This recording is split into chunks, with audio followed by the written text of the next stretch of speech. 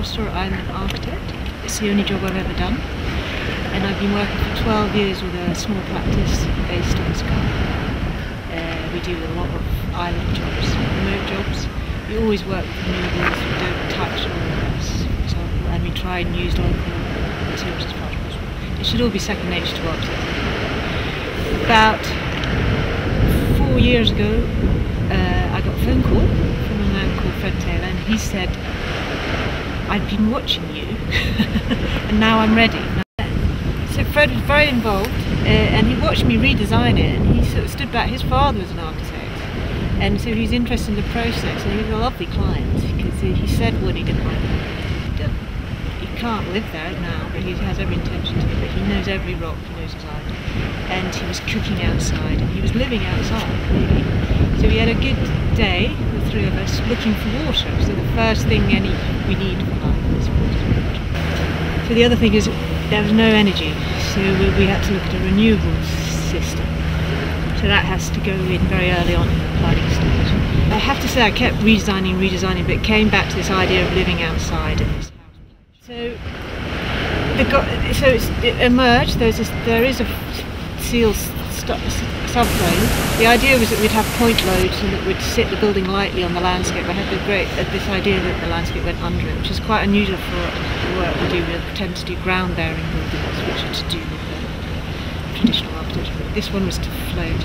There is a sub-base of steel, but then beyond that it's all dry construction. It's clad in larch, it's lined in birch face ply. It's got a large floor, it's got some great tiles. It's a very restrained material terms. It's just about inside and out. So if there's not a door to the outside, there's a big sheet of glass. So the sense is that he's still living outside, but I have to say it's pretty.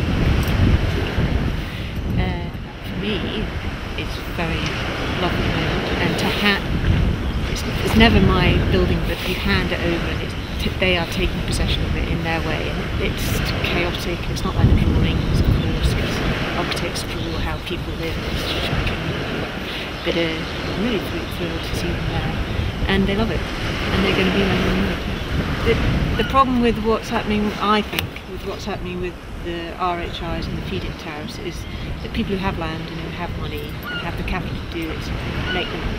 And that's not that different from the 19th century, when that's still people who have and get more. My personal view, and we've done it a few times, is we've got to deal with the existing housing stock. And if we spent the equivalent money on insulation and sorting out, then we'd deal directly with the fuel poverty, which is a big problem. That's leaky houses with oil tanks, and that's a serious problem. People are really cold in winter. The thing about egg is that people have learned to think about energy for themselves and take responsibility. For all the technology, there's lots of stuff out there that people, and there is public money for all sorts of things. But what I found interesting about egg, and with someone like that, is how they learn to be aware of their energy consumption on a very personal basis. I've done 2 buildings where we've wrapped old buildings in insulation. I'd love to go around and look at wrap. It's a very straightforward technology, and you make these stone and concrete buildings, you give them a thermal nudge, and that kind of works. So my house, for example, has storm shutters, which I love, and it's mostly in the summer, it's sun and wood. I mean, wood in the spring and autumn and sun. These are the basic things, With the public building programs like any healthcare or school building programs, we don't have a chance. As local architects, we don't have a chance. We're far too small.